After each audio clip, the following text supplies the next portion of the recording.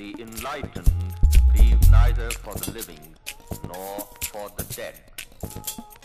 As the soul, dwelling in the body, moves on to another body, the wise are not disturbed in mind over it.